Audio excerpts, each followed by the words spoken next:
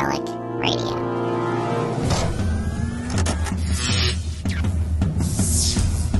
This is Relic Radio Sci-Fi, old-time radio science fiction stories from relicradio.com.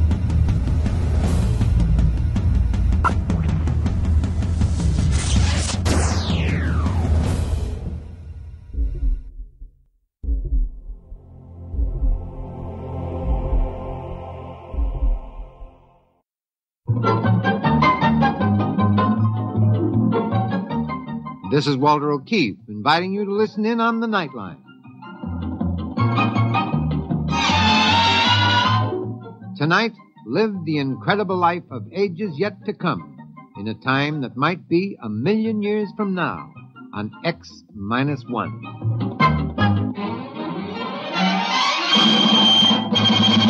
Now, an incredible story of the world beyond.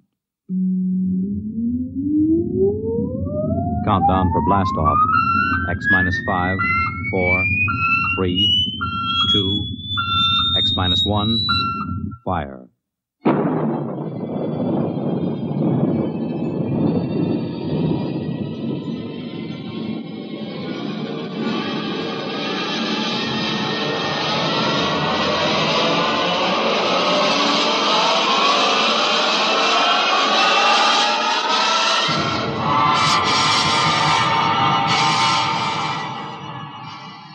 From the far horizons of the unknown come tales of new dimensions in time and space. These are stories of the future, adventures in which you'll live in 1,000,000 could-be years on 1,000 maybe worlds. The National Broadcasting Company, in cooperation with Galaxy Science Fiction Magazine, presents X-1.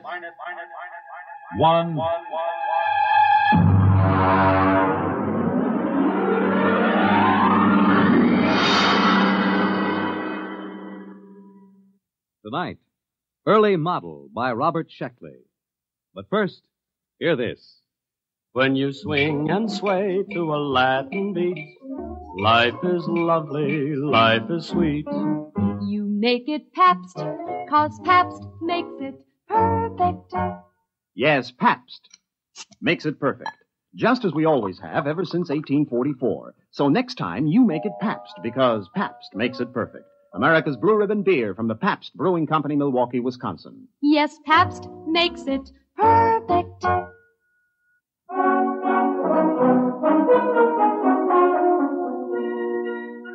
Now, X-1 and the Robert Sheckley story, Early Model. Of course, Professor Sliggett claimed the trouble was that the Protec was an early model, but then he invented it. He sprung the thing on me just before I took off for my scouting contact mission to Tells 4 in the Betelgeuse sector. Here, Bentley, put this on. What is it? A new model. It's called a Protec. What's it for? Now, you'll wear it on your mission. Now, look, Sliggett, I already have to carry enough equipment to give varicose veins to an elephant. Linguicine, that's 22 pounds. I can't do without it, or I can't translate native languages. Concentrated food, water, subspace radio, weapons, medical kit. Now, how much does this thing weigh? 72 pounds. Try it on. Look, I won't promise It fits right on your back. Here, I'll snap the harness. Fits fine. It digs into my back. There's a sharp thing back there. That's the sensory link. It has to be at that angle. But my We're back... working on the problem. Now, don't worry. What does it do? Protec is a perfect protection for initial planet contact.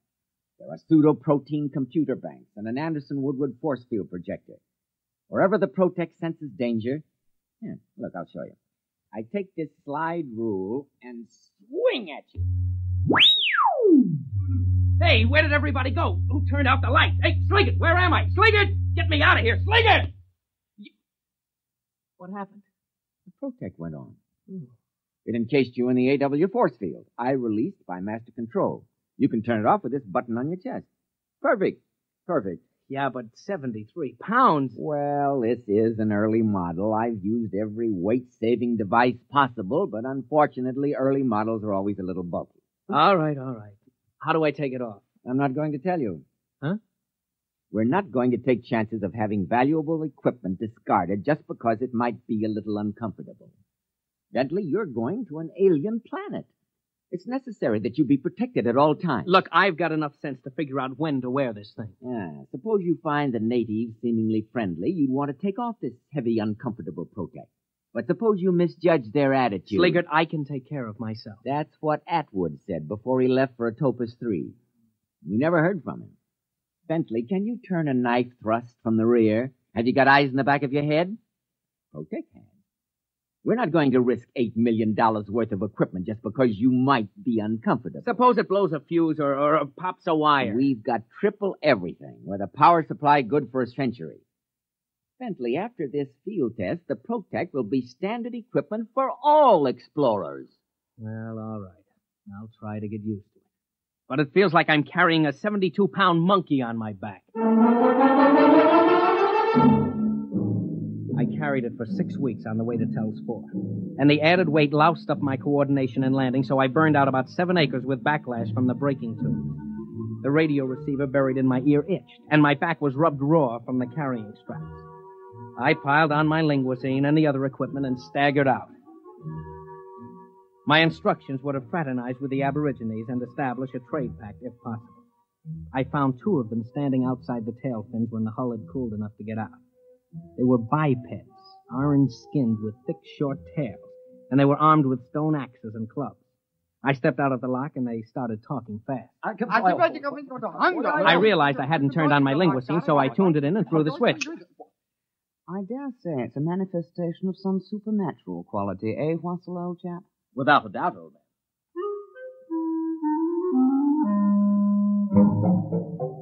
You know how the linguisine works, instantaneous semantic translation. Well, mine was made by the Gorley Laboratories just outside London, and naturally they had the word tapes recorded by BBC announcers. It takes a little getting used to when you hear some walking vegetable from the Canopus system talking like the Home Service. Well, the Tellians were pretty excited by my arrival. How strange. Unbelievable. Most improper, you know. I suppose it can talk. I come as a friend. A friend. Well, it does talk. Dreadful accent. But what can you expect, eh? Foreigners, you know. You know, old boy, I definitely sense an evil. Oh, now come. We're both ghost doctors. Surely if there was an evil, we'd both sense it. Well, let's ask, shall we? Let's. I say, are you evil? Me? Why, yes. You see, we're the village ghost doctors. It's our job to ferret out evil, so to speak. It's our cup of fugle, so to speak. Are you evil? Oh, no. No. He says he's not evil. Well, how do you know? If he doesn't, who does? My dear fellow, appearances aren't everything. Surely you recall the legend of Hatape, the gods tempted the chief... Please, my dear chap, I'm as well aware of religious precedent as you are.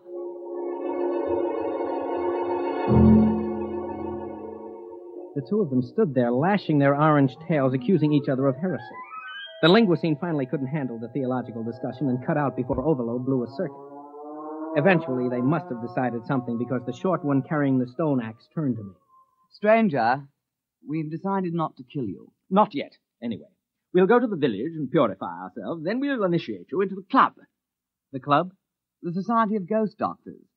You see, no evil thing can become a ghost doctor. It just isn't done, you know. Or we'll find out the truth that way. Clever. Eh? I'm deeply grateful. But if you're evil, we'll destroy you. Have to. Our job, you know.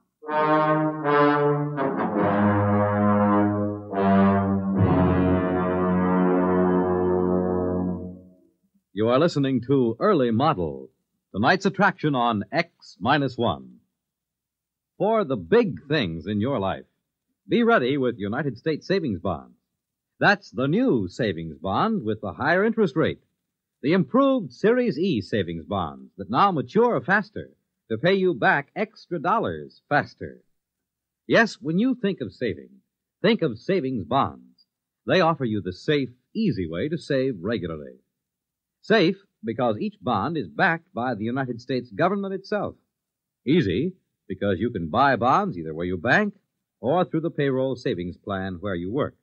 And you get back $4 at maturity for every 3 invested, so you earn extra dollars. But the big news is that the maturity period is shortened to only 8 years and 11 months. So join the bond wagon. Start a family savings program. Invest in improved Series E bonds today and hold the bonds you already own.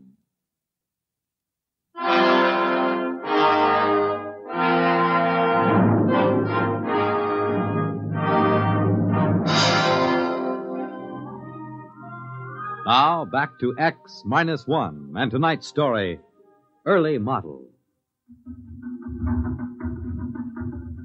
Sliggert. Calling Professor Sliggert at home base. Come in. Go ahead, Bentley. Report.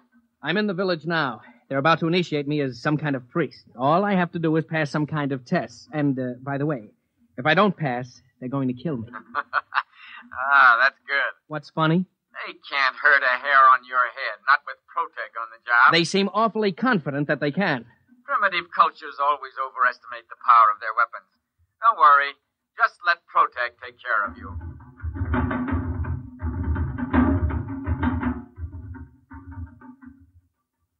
Go ahead, old boy. It's purified ceremonial food. But I can't. Why not? We purified with 7 sprinklings of strychnine, according to ritual. It's a taboo. I'm only allowed to eat my own supplies. A tribal taboo, you know. How primitive. Positively pagan. Well, shall we get on with it? We'll dispense with the written exam and get right down to the oral. Tell me, what do you think of evil? Well, it isn't good. Ah. Well put.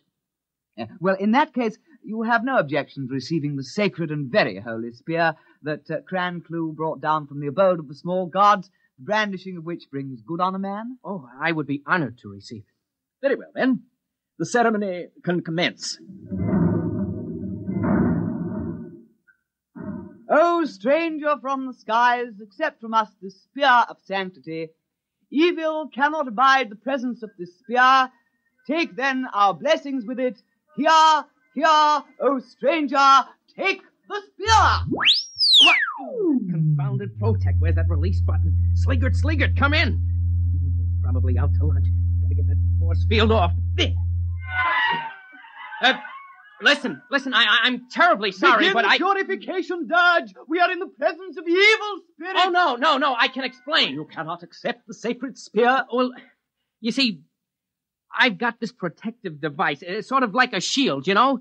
It doesn't like spears. It doesn't trust them. You couldn't give me a sacred gourd? No. Who ever heard of a sacred gourd? Poppycock. Look, you'll just have to take my word for it. I'm not evil. Really. Scout's honor. Our course is clear. Transparent. We won't kill you at once. We'll pray for you through the night. And perhaps in the morning, things will turn out better. If not... Sorry, old boy, but you understand our position. We'll just have to kill you. Can't be helped. Regulations, you know.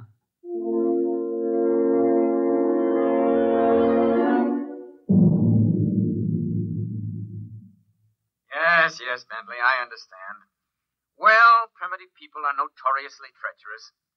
They might have stabbed you with the spear. Look, Sliggert, I'm positive there was no such intent. After all, you have to start trusting people sometime. Not with $1 billion worth of equipment in your charge. Don't you understand? The Protec wouldn't let me accept their sacred spear. That means I might be evil. Now, what if I can't pass the initiation test tomorrow? Look, tell me how to take it off. Oh, no. We want you back alive. There's no way they can hurt you through the Protec field. Now, try to have a little faith.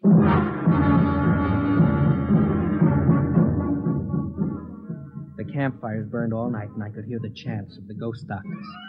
At least 3 or 4 times during that night, the Protec force field howled on and off, but I was too tired to care. In the morning, the 2 Tellians came to see me and stood switching their fat orange tails politely, while the linguicine translated for me. There were great sounds from your hut last night, sounds of torment, as if you were wrestling with the devil, so to speak. I'm a restless sleeper. Yes, of course. Quite. By the way, old thing, did you pray for purification last night? Oh, yes, I did. And was your prayer granted? Yes, oh yes, sure, certainly. Not a bit of evil around me.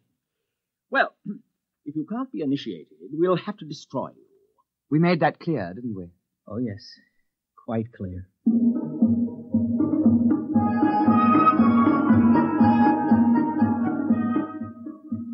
The initiation ritual took the whole day. It was sort of a cross between a Shriners' convention and a performance of Das Rheingold at the Met.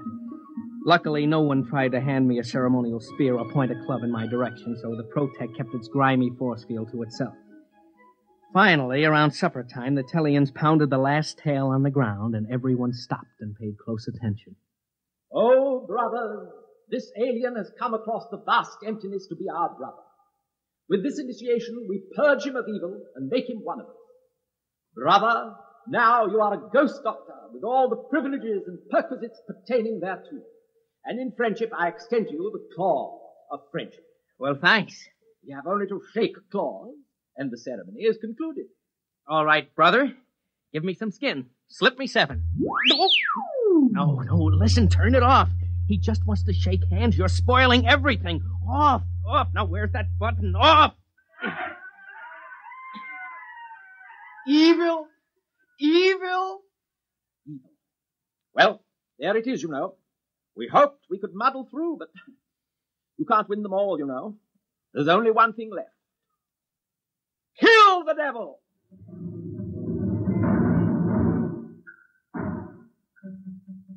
About 30 of the Tellians heaved stone spears at me, and naturally I disappeared inside the Anderson Woodward force field, and the spears rattled off the whining, coruscating power sphere.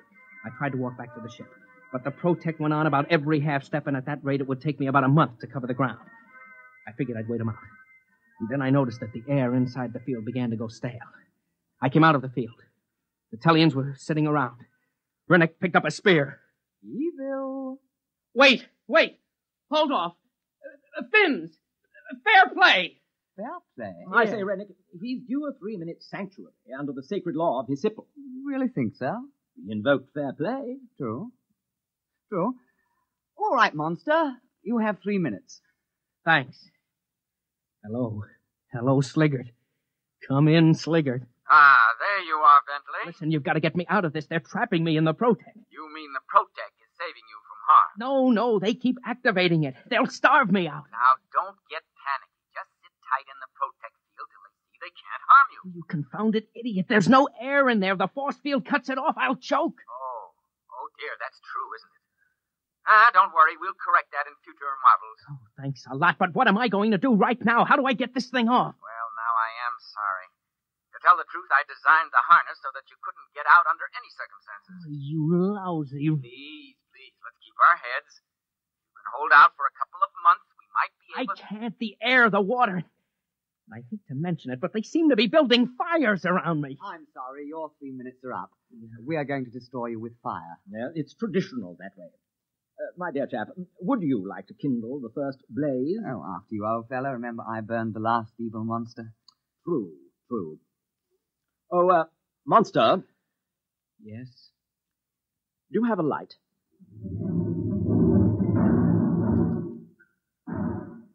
I knew I was cooked, one way or the other. They started to light fires around me in a circle, and the Protect snapped on. I had to get out. Of course, when I did, the Tellians would cheerfully spear me to death. But at least I had a chance of running. The field snapped on again. I grabbed my knife from the tool chest and hacked at the thick duroplastic webbing of the harness. I came out of the field long enough to hear Sliggert shouting in my ear. What are you doing?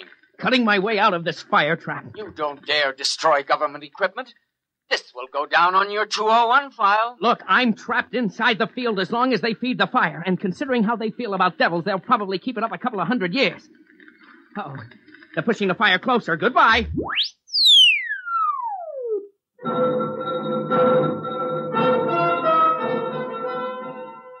I tore at the straps with my wire cutters and knife. I could only work when the field was off. The Protect protected itself. Finally, I ripped the harness off just as the field went on, and I was thrown 20 feet into the fire. But I landed on my feet and was off and running.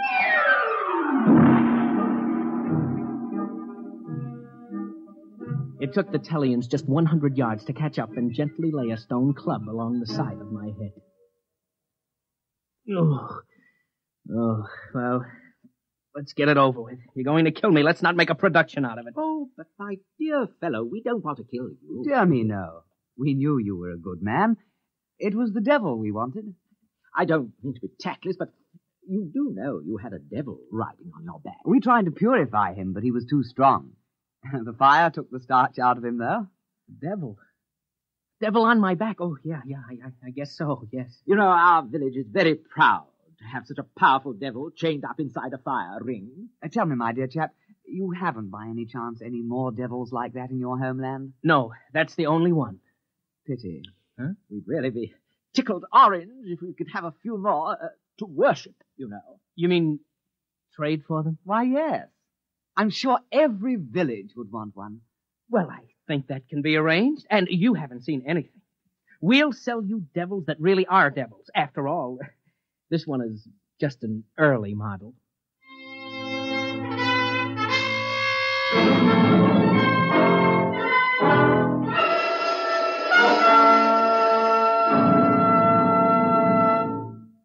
Fred Collins again, and I'll be back to tell you a word about tonight's X-1 in a moment.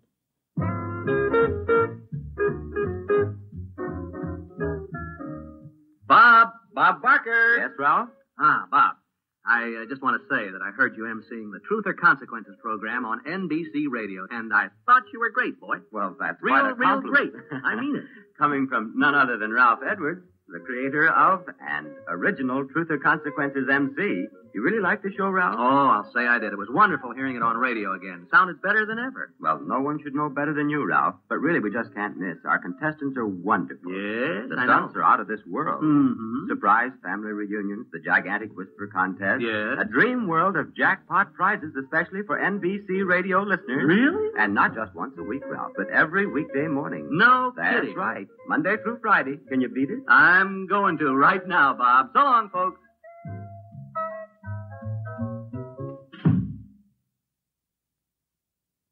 You have just heard X-1, presented by the National Broadcasting Company in cooperation with Galaxy Science Fiction magazine, which this month features Make Me an Offer by Con Blomberg. Galaxy magazine on your newsstand today.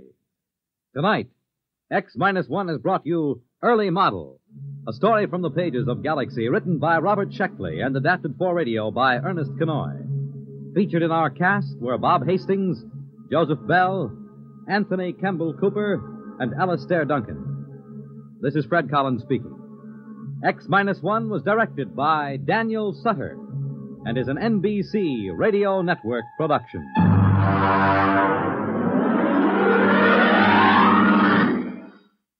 There's excitement in the air at night, and Nightline brings it to you. Hear Nightline with Walter O'Keefe.